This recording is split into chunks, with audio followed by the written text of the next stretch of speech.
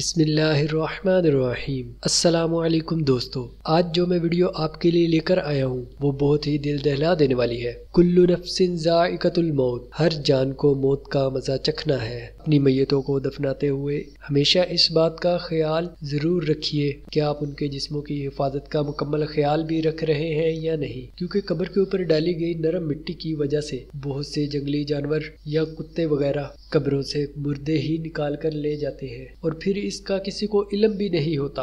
اور پھر اگر اس بات کا علم کسی کو ہو بھی جائے تو پھر آپ خود ہی اندازہ لگائیے کہ دوبارہ اس کی لاش کو کیسے تلاش کیا جا سکتا ہے جس کو کتے ہی کھا گئے ہوں۔ اس ویڈیو میں آپ ایسا ہی ایک منظر دیکھ رہے ہیں۔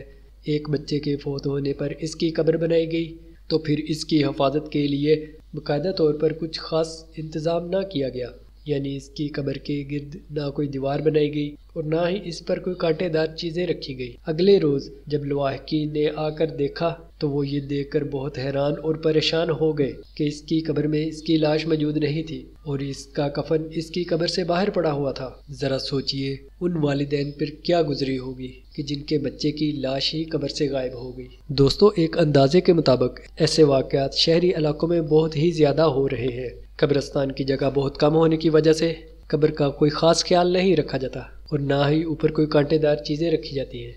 قبر کی حفاظت کے لیے اپنی قیمتی رائے کمنٹ باکس میں ضرور بتائیے گا۔